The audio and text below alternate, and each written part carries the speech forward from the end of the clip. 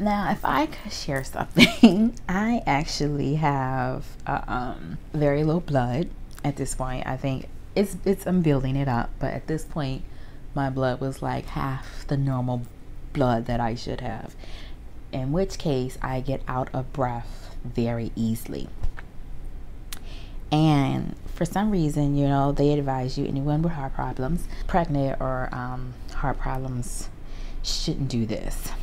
Because it was 500 steps down, 500 steps back up. I'm like, oh, I'm not that bad. I can do it easy, right? No, it was so hard. Going down was a piece of cake, but coming back up, I'm like, what did I do? And I swear I took about 20 breaks. And at first, you know, I was like, oh, here come people at me, like, you know, try to put on that front when you see people come. After a while, I'm like, forget it. I'm gonna sit here. Sit here. I'm stopped. Go around. Like, I can't breathe. I did make it back up, but it was very hard. Here's a beautiful view from up top of the waterfall that you see peeking down. Beautiful, beautiful. This is a view of what the steps look like. It's a descent. You're going down. It's down in the forest. It's very, yeah.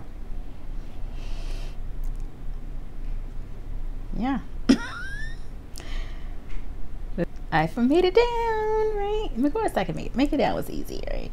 This is what the waterfall looks like. You can swim at the foot of it. This is what the front of the Welcome Center looks like.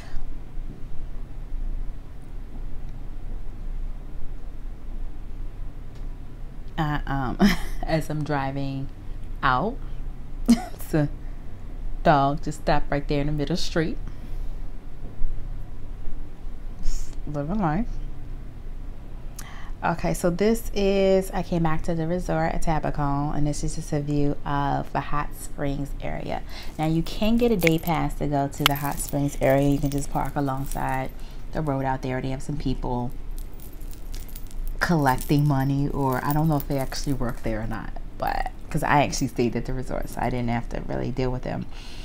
Or but yeah, you can park your car outside, come in, and this is just what the hot springs area looks like. Very green, very pretty, very pretty. We have a pool with a swim up bar there that you can indulge in. The Shangri-La Gardens area is reserved for the hotel guests, but I'll tell you, you're not missing much. I mean, it just has some extra, I guess, cabanas there that you can sit in, but it's just more the same of what's outside of the Shangri-La garden area. As you can see, this part right here, it's only 1.3 feet, but it's, you know, 102 degrees, and I think today it had to be about 85 degrees outside, maybe even 90. And I got in it, but it didn't sit right with me. I don't know if I just didn't stay in it long enough, but it's like, it's 90 some degrees out here and you want me to sit in 100-degree water. It was different, very different, but it's very beautiful, and it's very interesting how it works. Let me also mention that it's rocks on the bottom of this, but also added to the uncomfortability of it. Like, it's hot outside, I'm in hot water, these are hard rocks here on my feet. Okay, moving on. This is I think it was this harissa chicken dish that I had at the restaurant for dinner.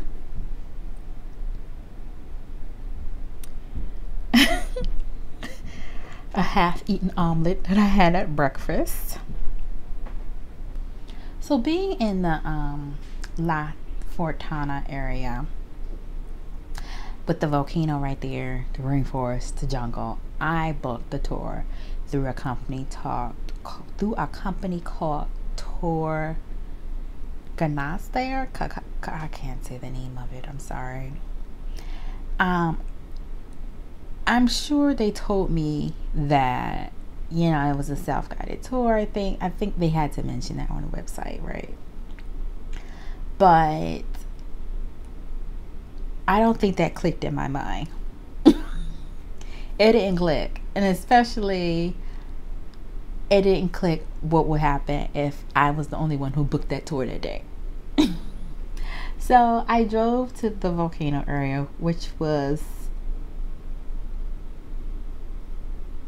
it's close to Tabacon, but the road leading up to the actual Arenal National Park is terrible. Terrible. Like, I know I have a video of me leaving out of it, because, you know, going in, you don't know what you're expecting, so I don't have any videos of that. But going out, it was terrible. Like, especially that last 15 minutes as the road takes you into the park. I'm like, even in the park, it's like up like this up a hill. Anyways, I get past the gate at the park, and I say, yes, you know, I'm here for a tour. Also, outside of the main park gate, there's another company who will stop you, of course, when you look like you don't know where you're going, and be like, hey, you know, why don't you come here and take our tour instead, right? But I was like, oh no, at that point I had already paid for this other tour, so I was like, oh no, I don't have reservations, and so they didn't try that hard to get me, because they wasn't gonna get any more money out of me, right? But as I'm driving up in the park, past the gate to go to the little meeting center, I see this thing run alongside, and I'm like, I actually saw one before, right, like not in front of my hotel room at the Tabacon. It was a couple doors down. One night I had walked back from dinner. It was dark. I mean, I could have called one of the golf carts to come get me, but it's really not that far of a walk. I didn't feel comfortable doing it the first night, because I didn't even walk that way during the day. But come the second night, knowing that I walked that way during the day, when I came back from breakfast, I was like, oh yeah, I can do it. But I did see one of them at the like in front of a hotel room door, like 4 doors down from me. When I tell you I got into my room so quick, I have to look at what the name of this, I can't even remember. I just know it's something in a raccoon family, and you know, they say, oh, you know, if you don't bother them, if you just like, you know, hit your leg or something, they'll run away. But I do not play with animals, so it's very scary. So once I saw this one driving, like just running around free as I'm going to go take a hike, that already set my mood up. Already was like, I don't care how much I paid, I don't know about this, I don't know. And then I'm parking my car to go again. I didn't even get to the little meeting point welcome center of the park yet. I'm just trying to park my car, and here is, I think it's another one just walking right by my car. So I'm like, yeah. So I get there, and it's a self-guided tour. I guess that tour company, they worked out some partnership with the park where they basically just advertise it, collect your money, and schedule it for you, and you know, they get a cut, and then the park gets their cut to actually pay for your ticket. So technically I could have went to the park, paid for the ticket myself. I did get lunch included, which I didn't. I mean, I don't know if I do the math, like how much just doing it myself would have saved me, but I didn't know that. Especially in the sense of me, if someone else, okay, so I got there, and you know, it was just me checking in. I said, yes, I'm here for my 11 o'clock walking tour, and he gave me a map and said, yes, there's several different tours, you can choose any which one you want. They all start down that way. You know, you can have your lunch is included, and the restaurant opens, I think, at 11:30, or maybe my appointment was for 11:30 and the restaurant opened up at 12. Which basically means, hey, it's really a self-guided walking tour. It's just me by myself taking this tour in this wood with these animals running around. I was at that point, I'm like, F however much I paid for this tour, I'm going to go. I'm gonna wait in my car for half an hour and have till the restaurant opens, have me some lunch, take a couple pictures off of the balcony of the restaurant, because as you can see, it's a good view of the volcano. Because even with the tours, like, I wasn't going to get, even with the walking paths or hikes, I wasn't going to get that close. So you can say I wasted my money. I do not care. I was not walking in no woods by myself with that little thing running around. No, not doing it. Give zero F's. Not doing it. I had my little lunch. So I forget what kind of fish ceviche this was. I think it was swordfish ceviche. And it had that with some little shrimp fried rice. So these are my foods that I got at lunch. And yeah, beautiful pictures of the volcano. And I surely said thank you very much and went and got in my car and drove off. This is okay. Here we have a view of the road. Me leaving the park.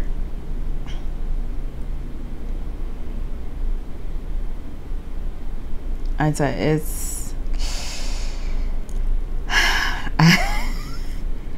I'm like, oh my god. It was, look at, I do apologize, like I need to get a full setup. You know, I would say if I would get a full setup, if I ever planned on driving in another country to give you a better experience, but I'm not sure I plan on doing that again. But came back to the hotel for a while, chilled, went in the pool. Then I went and got me some dinner at a place called, these are my fish tacos I got. They were okay.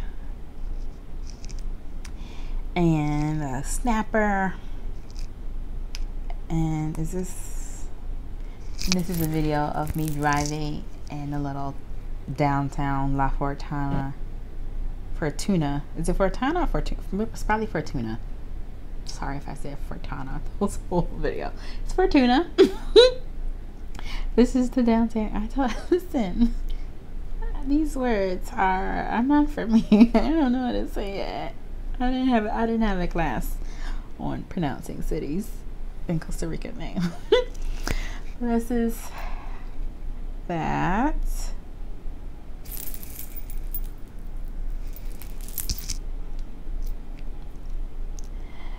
And this is a view of what the road looks like as I'm driving from La Fortuna. I think I stopped at yeah, I stopped at a waterfall. And so these are some pictures of what the road looked like heading to the waterfall. As you got close to the waterfall, the roads got worse. These are some of the steps walking down the waterfall.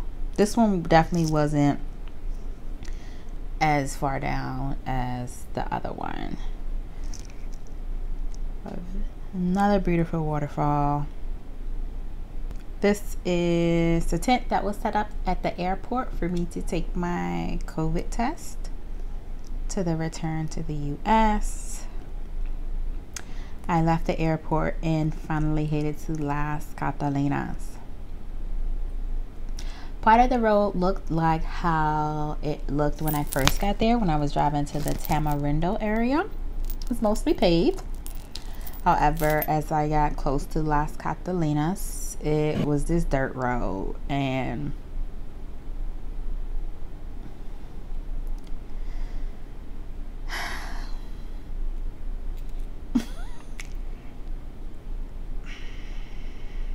like, this road was so bad that once I got to the hotel and checked in, the next day I had booked a ATV tour through that same tour company. I wasn't even sure if this one was going to be self-guided, but just the thought of me having to drive back to this road, and again, because this was, you know, the instructions to where they tell you to meet was again at another company, which means I could have just booked directly through that company. I know now, but I didn't go. So I just was like, I'm gonna just sit at my hotel at this pool today and drink and eat, and that's it. So this is a view of my room at Las Catalinas, at Casa Chameleon, Las Catalinas. Beautiful with the infinity pool out front. Can I tell you a secret? Can I tell you a secret? I booked this expensive room for that pool right there, right? And for the bigger infinity pool that they have at the main pool, right? I did not get into this pool. I did not. I tried, but again, this was before I took my swimming lessons, so my comfortability with deeper water was not as much as it is now, even though it's still a little shaky. But I got in, like the sign said, it was 4'9", and I'm like 5'3". I'm like, oh, okay, I can do that. But when I tried to get in, try to put my feet, it wasn't doing it. Like I would like reach and I say, it's okay. It's okay. So I just walked off and said to me, well, this is where I stayed all day, the day of my ATV tour. And it was also the part about it being jungles, which I like. When I checked into Casa Chameleon, that man, he like screwed me up. Like I said, I don't do animals. And when I even booked the trip to Costa Rica, it went over my head that Costa Rica is jungles and rainforests. Completely over my head. I did not know that. I didn't. I missed that part in geography class, I guess. I don't know. Anyway, so when I checked in, the man was like, you know, make sure you lock your balcony window. Well, yeah, you lock the balcony windows or the balcony doors, because they have had, you know, guests who woken up in the middle of the night and had visitors from some raccoons or monkeys just eating their food, you know, eating whatever food they left in their room.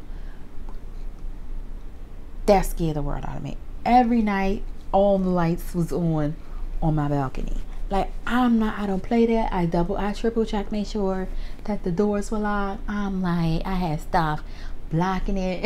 It's like, and so he told me about that, and then it was like, oh, I want to drive back on this through this bumpy, terrible road, and like I didn't even it doesn't even have the whole clips. It's like part of it is you going along sides of the mountains. You know, the locals are flying by you, about to push you off the side of the road onto a cliff. Like, well, I wanted to do that, to drive around in the rainforest and like just trying to run away from monkeys and raccoons. Lord knows what else, right?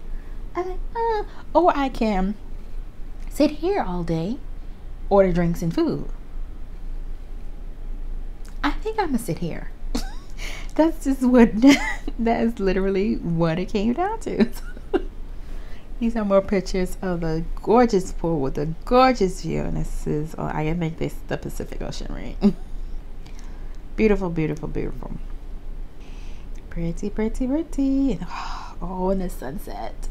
Oh, like the colors in the sky. I live for beautiful sunsets. Like, I live, like right now, I am living to see this again tomorrow and another day in another place. That's what I'm living for.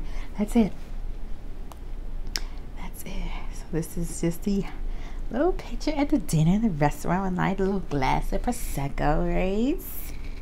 Like, my drinks of choice would be bourbon or Prosecco. That's what I'm doing. This was dinner at the restaurant, little spicy shrimp dish they had with the chocolate raspberry dessert. Beautiful coastal view from another part of the resort. Beautiful. Looks like somewhere in Italy, doesn't it? Oh, I want to go to Italy. I want to go. This is me. Who else? Breakfast.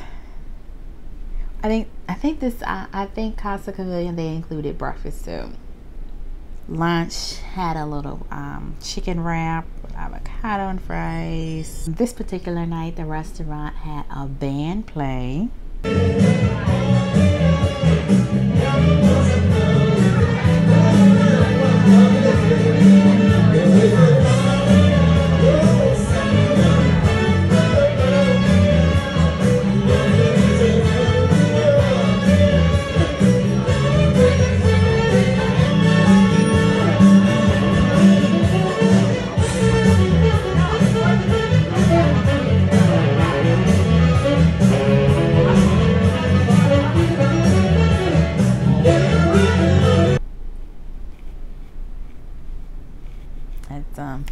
You know it's lit when they play September, right? Get my life. Hello. Short rib risotto dish at lunch. This is back in the bedroom. The bedroom did have the netted canopy thing that you can put around. So this is a dark view of that. Breakfast, got some French toast for breakfast. This is just a little pathway at the resort, and down those steps on both sides are where the rooms are located. I drove back on this scary dirt road alongside of the mountain and I went back to Liberia airport and I flew home. I think I flew to Charlotte and then back to BWI. But yes, that's my 6 night, 7 day experience in Costa Rica. I hope you enjoyed it. Hope it inspires you to do your own travel. Let me know in the comments if you had any questions. If you liked what you saw and would like to see more, you know, like this video or subscribe. More coming. The world is opening up. I'm so excited. Anyway, thanks. See you next time.